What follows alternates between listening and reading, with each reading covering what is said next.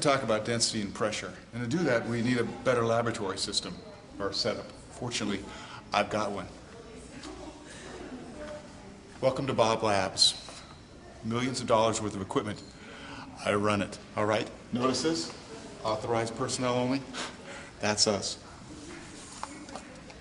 Put on your goggles. You ready? All right. Come on. Got a lot of people working for me, but they know what to do, so we'll be all right. Now we're going to talk about density. Density is mass per volume. Hey, Mike. Hey, Bob. You know, the dishes aren't done yet. Oh, I really could use some coffee, and I told you to quit wearing my lab coats, man. Sorry. I'll get right to it. Okay, so now we're talking about density. Density is the amount of the stuff you put in a certain volume. Like, population density means you've got more people in a certain area than before, if it gets denser. I take something like a sponge, it fills a certain volume, I've got a certain mass to it. If I squeeze it, it takes less volume up, right? Same mass, smaller volume. It's denser. Come on, let's do some equations. Now there are two kinds of density we're going to talk about. We're going to talk about mass density and weight density. And then we're going to relate them to the density of water. That's called the specific gravity.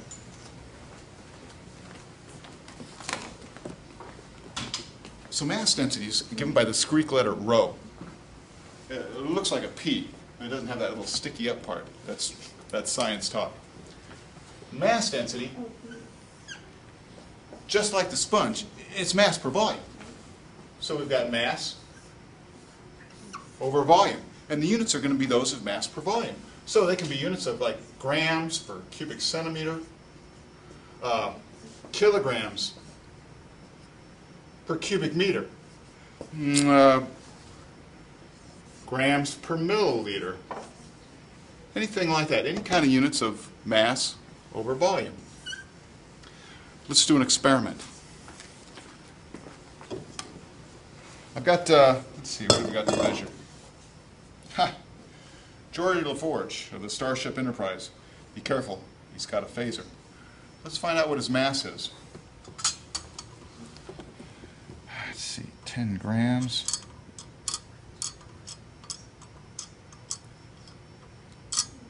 Oops.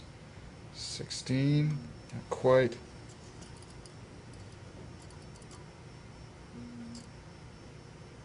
.37 grams. So I'll put up Geordi LaForge here, do a picture so it's perfect 5-step. Boom, boom, boom, boom, boom. And the mass, I'll put an example there, his mass is 16.37 grams. Now let's figure out what the volume is. I've got 350 milliliters of water here in a graduated cylinder. Hold your breath, Geordi. Now, by looking at how much the graduated cylinder increases from 350, and I look at the meniscus, let's see, that's 360, 355, 360, 365, so that's 15 milliliters. A milliliter is the same as a cubic centimeter. So his volume is 15 cubic centimeters. So we'll put that down. Geordi's got a volume of 15 cubic centimeters. Let's see, 5-step. I've got variable value units, got a picture, marvelous picture. And I want to know, the question is, the unknown, what's the mass density? Now in this case, the mass density, as always, is mass per volume, which is 16.37 grams. Now what I want to know is, what's the mass density?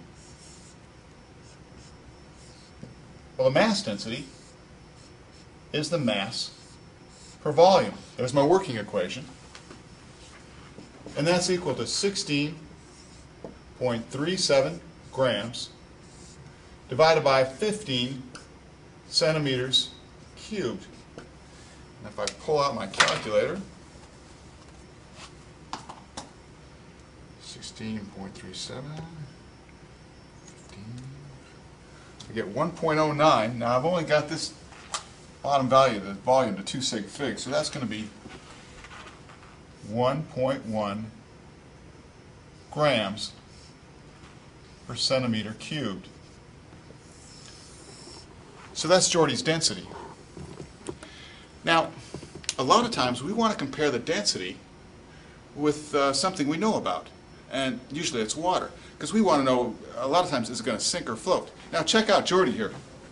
How you doing there, big guy?